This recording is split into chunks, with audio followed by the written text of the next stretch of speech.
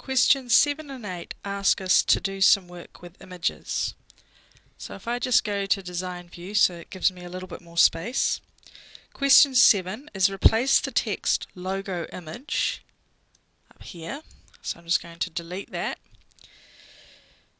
with the image called j9logo.jpg.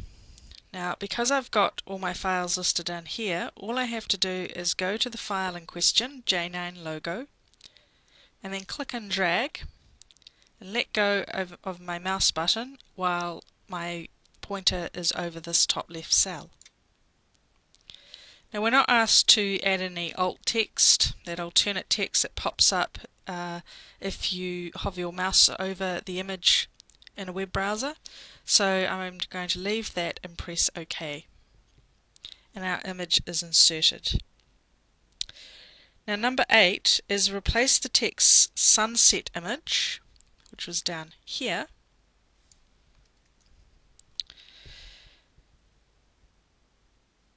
with the image called J9 sunset.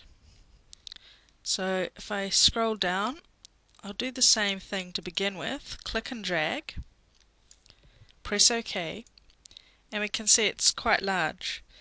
But the question has actually asked us to resize the image so that it's 180 pixels wide and 320 pixels high.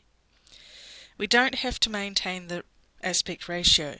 In other words, the question has given us what pixels to use for height and width, and we don't have to worry about it becoming warped, which is when we're not ignoring the relativity between the height and the width of the image. So one way I can do this is just change the HTML. If I go into split view here, with my picture selected, you'll see it's highlighted there for me.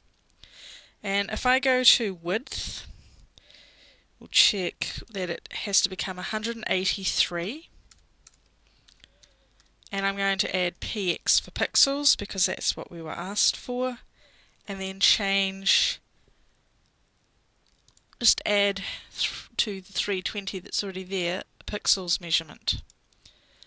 Now when I go over here to refresh my page in Design View, you can see it has changed according to the new dimensions.